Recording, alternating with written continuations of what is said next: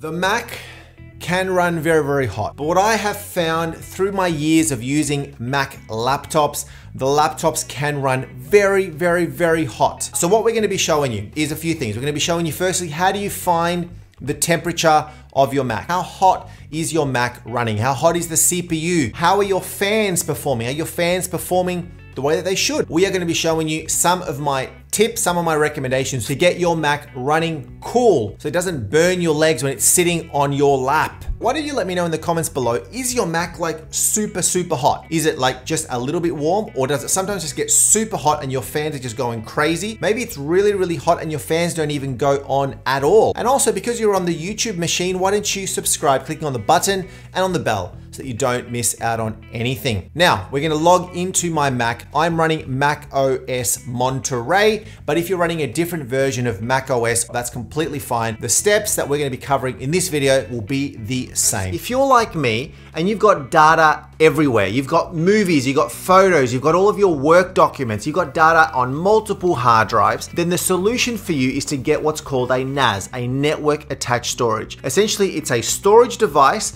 where you put all of your data into it and then it's accessible on the network. So if you want to manage your data better, then I recommend getting one of these. This is a TerraMaster NAS. Boot it up on your network, configure it, set it up, and then you've got access to all of your data. And the great thing about this TerraMaster NAS is that you can install more than 80 applications directly onto the NAS. There's this awesome piece of software called Plex Media Server. You can install Plex Media Server directly onto the NAS. Your phone can actually now stream all of the content. And nowadays, a lot of smart TVs, Apple TVs, have got Plex built into there, and they can all connect directly to your TerraMaster NAS running Plex. In the video description below, I've got a link directly to the product, and we'd like to thank TerraMaster for sponsoring this part of the video. The first thing we're gonna do is we're gonna go to the interwebs and we're gonna download some free software to actually be able to scan your computer and get the speed of your fans and also the CPU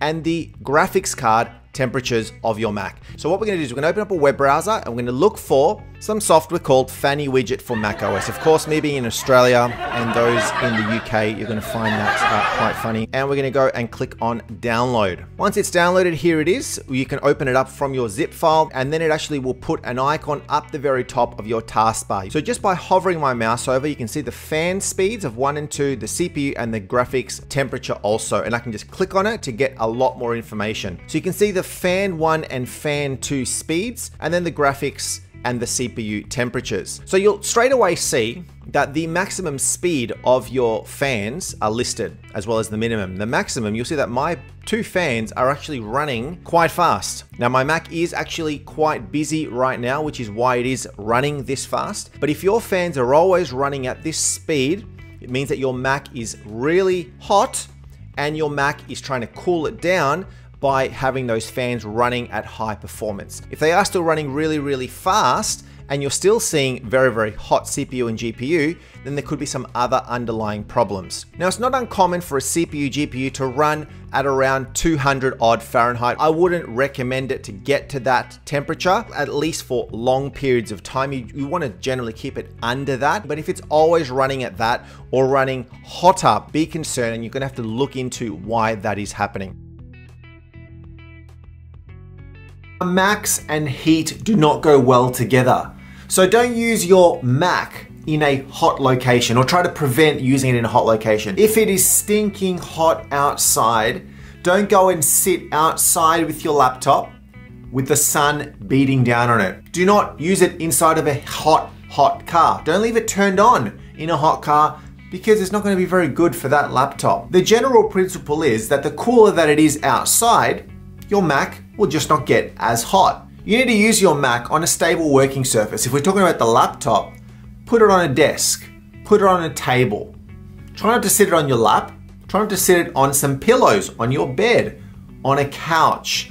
All of those places are going to be not very good for the Mac's circulation of air. You just want to get good ventilation for that Mac. Please, please, please do not cover your Mac. You know, let's say you're using it, it's hooked up to some external screen, and then you go and cover the Mac. You go and put something on top of that Mac. Well, the Mac is not going to be able to breathe. Why not stick your Mac and actually have it sitting on an external sort of fan USB unit.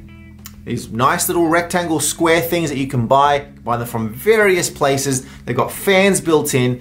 You stick your Mac on top of it, you run it into the USB-C port on the side of your Mac, and then the air on here is gonna be actually cooling down the bottom of your Mac. Try that out. Now, even though the Mac is USB-C and you can generally charge it with USB-C adapters of various kinds, it's generally a good practice to try to charge it with an Apple adapter if you can, but sometimes other adapters may give you too much juice or not enough juice. That may cause some irregularities inside of that Mac, and a general all-around good practice really for anything. If you're having Mac issues, if your Mac's performing slowly, if your Mac is stuck, if an application is not doing what it needs to do, restart your Mac. Restarting your Mac fixes a myriad of problems. You may not restart it for weeks on end. Try to, at the end of every day, shut your Mac down or restart it once a day. It should be okay. Why don't you let me know down below in the comments if it's running better? And because we're on the YouTubes, why don't you also like this video and subscribe, click on the button and on the bell so you don't miss out on any of my video releases. Thanks again. Really appreciate you spending the time and dropping by.